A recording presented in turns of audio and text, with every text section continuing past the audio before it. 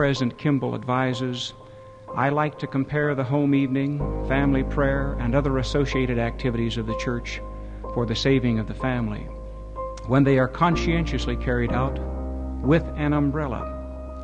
If the umbrella is not opened up, it is little more than a cane and can give little protection from the storms of nature.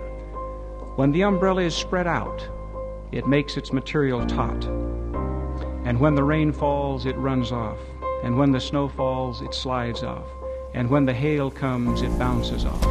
And when the wind blows, it is diverted around the umbrella. End of quote. Brothers and sisters, we are at a point in human history when unfortunately it is no longer merely sprinkling. The rains have begun to fall.